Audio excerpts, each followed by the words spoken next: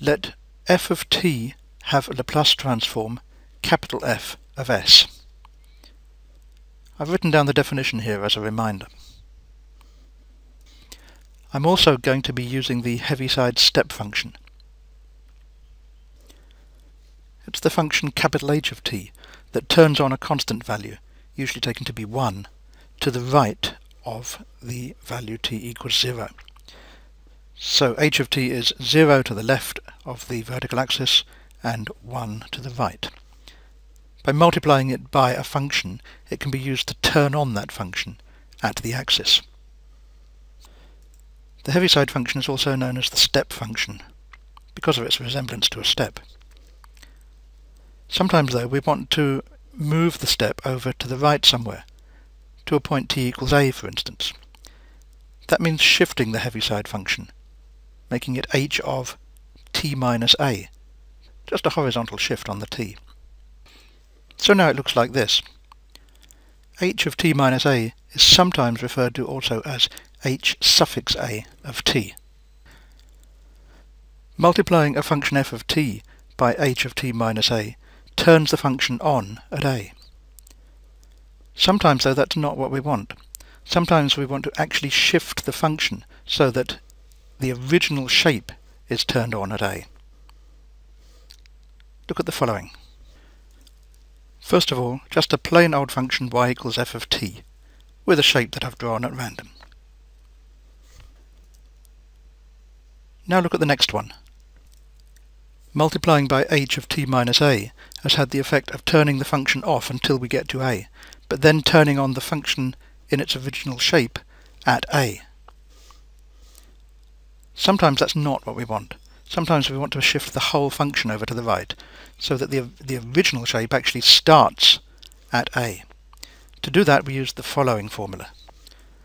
Here, the effect of the t minus a as the argument of f is to move the whole shape over. Then, the effect of the h of t minus a is to make sure that we don't have any of the f to the left of a, that it actually starts at a. The second shift theorem tells us how to find the Laplace transform of this third version, h of t minus a, f of t minus a. I'll write down now what the shift theorem tells us, then I'm going to prove it. To avoid complications with the integration, we'll take a to be positive. Try to memorize the right-hand side, because I might need to refer to it as I'm doing the calculation, after it's disappeared off the top screen. What we need to do is to write down the definition of the Laplace transform for the function on the left, the one containing h and f. It's just the standard definition. Multiply the original function by e to the negative st and integrate from 0 to infinity. But now that Heaviside step function is multiplying not just f, but also the exponential. It's multiplying everything in the integrand. That means that it turns on those functions only at a. So long as a is over to the right, that is positive, any part of the integration starting at 0 as far as a will have a 0 integrand, so will not contribute. So in fact we can change our integration limit here to start at a rather than 0. Okay, that was easy enough. Now we've got to think about where we're aiming for. Do you remember I asked you to memorize the right? Actually, you can still see it there. E to the minus as f of s. If we're to get capital F of s out of this expression, then somehow we need to have a little f of t without the a in it. We can achieve that by doing a substitution. Let's choose u equals t minus a. That will account for both the t minus a's in our integrand, but we also need to deal with the dt. That's easy though, just take the differentials on each side. du equals dt because a is constant. But then also in that exponential there is a t without the a being subtracted, so we need an expression for t in terms of u. That's also easy, just rearrange the top line. T equals u plus a. That's enough to turn our integrand entirely over to the variable u. But we still have to deal with the limits. The limits, as they are seen at the moment, are limits for t, we need to explore the consequences of those limits for u. Now when t is equal to the bottom limit a minus a is 0, and so u will be 0. So that means that 0 will be the lower limit on my new integral once I write it all in terms of u. For the top limit, when t gets very big, so does u, so both go to infinity together. Hence the top limit will be unchanged, still positive infinity.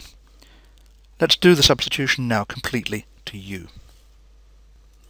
First the integral symbol, then the exponential. Remember there we've got to change t to u plus a. Then in the rest of the integrand, t minus a is just changed to u, and dt is du. Okay so far? Now look at the integration limit, 0 to infinity. But the capital H turns on the stuff in the integral at 0. To the right of 0, capital H is just 1, so in effect we can change it to 1. Or in other words, we might as well just drop that h of u now. Next I'm going to break that exponential up into a product of two separate exponentials, e to the minus su and e to the minus sa. But then, since neither s nor a depend on u, that second part of the exponential is a constant as far as the integration is concerned, so it can be pulled to the front. And now, what is left there in that integral is really just the Laplace transform of little f again. Okay, it's written in terms of u, but u is what's known as a dummy variable. Its name does not matter. Since limits for the values of u are being put in, 0 to infinity, it doesn't matter whether we're putting them in for something called u or something called t. So let's now change the name of u back to t. Then we see that what we've got sitting there is just the Laplace transform of little f. Please understand though that I've written that last line just to make it look familiar as the Laplace transform. This t is not the same t that we had before, but the expression is the Laplace transform of f. But what we've now achieved is the right-hand side of the second shift theorem. In other words, we have proved the theorem. Here it was, indicated with the red arrow. In mathematics, when we've proved a theorem, it's often a convention to write QED afterwards to indicate that the proof is finished. That stands for the Latin words quaderat demonstrandum, or in other words, that which was to be demonstrated. I'd like to finish this recording with a simple example. Let's take f of t equal to t. A simple linear function whose Laplace transform we either know, or if we can't remember it, it's easy to look up. It's just 1 over s squared. Now I'm going to take that function f and shift it, let's say 3 units to the right. So this shows the shift, and the fact that this function is now turned on starting from t equals 3. The formula for the new function is also shown here. It's exactly the kind of function that we've been dealing with under the second shift theorem. So now I can easily write down the Laplace transform for this new function. If I give that function the name little g of t, then we can call the Laplace transform capital G of s. And since now the thing we called a before has been set equal to 3, the second shift theorem just tells us to multiply the original f of s, that's the 1 over s squared we can see above, with the exponential of negative 3s. And that's done. It really is that simple. I'm going to stop there.